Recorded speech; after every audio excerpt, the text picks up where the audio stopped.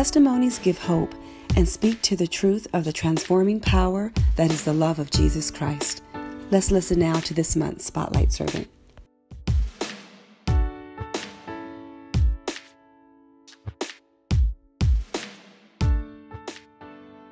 Hi, my name is D.Min. I am 16 years old. I attend Upland High School as a junior.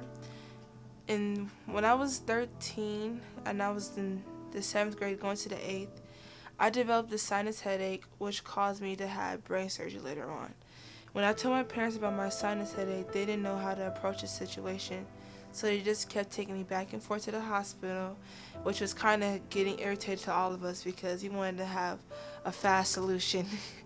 And I remember this one night my mom looked at me. She said, "Oh my gosh, your forehead's protruding with fluid." And she rushed me to the ER. And they gave me a CAT scan, and they told my mom that I would not come back home with her. So after I got my results from the CAT scan, they rushed me to the ICU in Hollywood, the Kaiser in Hollywood. And it was 2 o'clock in the morning, and they told me that I would have to have immediate brain surgery at 8 o'clock that morning. Throughout this whole process, from hearing that I would have to have brain surgery, I was thinking about, like, why is this happening to me? Like, it was summer break. I just got off of school, and I wanted to enjoy my summer, not in the hospital. And this situation, like, it didn't make me lean off of God. It made me actually closer to Him, because I started thinking, like, why is He putting me through this? Even though I still doubted God at that moment, I was like, God doesn't love me or anything. I knew that He was doing this for a reason.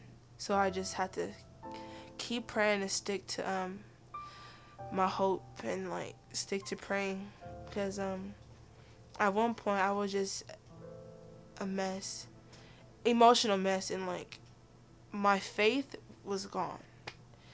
But it came back later on, though, because I was supposed to be homeschooled for a year, but I returned school 3 months after I had surgery. And I was like, oh my gosh, I know this is God, and I know this is a miracle, because He wouldn't have put me through this for no reason. So when I came back to school, they looked at me like, oh my gosh, you're like a walking testimony. And after that, I still believe I am a walking testimony, because I feel like if I didn't believe in God, if I didn't pray, I feel like I won't be here to this day, or be able to be here, like, physically. I could be, like, have brain dead. I never know. But I know, I'm just so glad that I am able to talk and walk after major brain surgery, because I'm so glad to have my mom and dad next to me throughout this whole process, because without them, I wouldn't have remained, I don't know.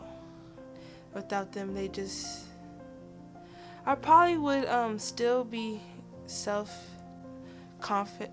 like, assuring, like, I need confidence. I need approval from, like, people, how I look, because they were the main ones telling me, Dominique, you are going to be fine. My mom, I was like, Mom, why aren't you crying? I was like, why aren't you crying? She was like, I have to be strong for you. I was like, wow, well, that's a blessing in my.